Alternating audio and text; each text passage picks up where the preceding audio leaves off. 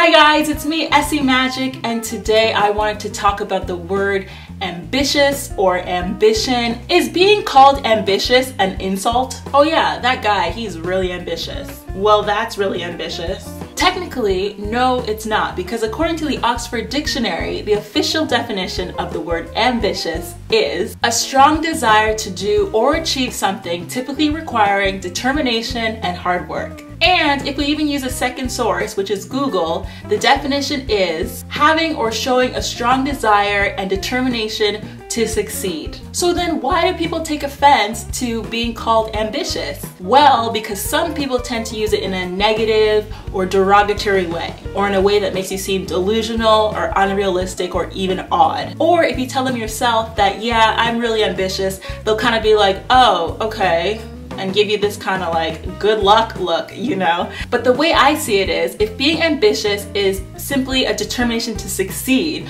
then shouldn't we all want to be ambitious? Shouldn't we all want to succeed in whatever we're doing? If anything, the people who don't want to succeed, they're the odd ones. So that's why from now on, if people tell me, wow, you're really ambitious, I'm gonna say, yeah, I do have a determination to succeed.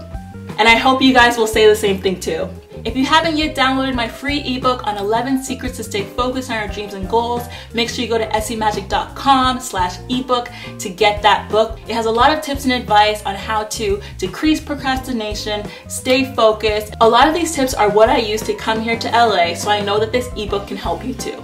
So that's it for this video. I hope you give it a big thumbs up if you agree with me, and make sure you subscribe so that you don't miss out on new videos. I release a new video every Thursday, and of course, keep being magic. Bye.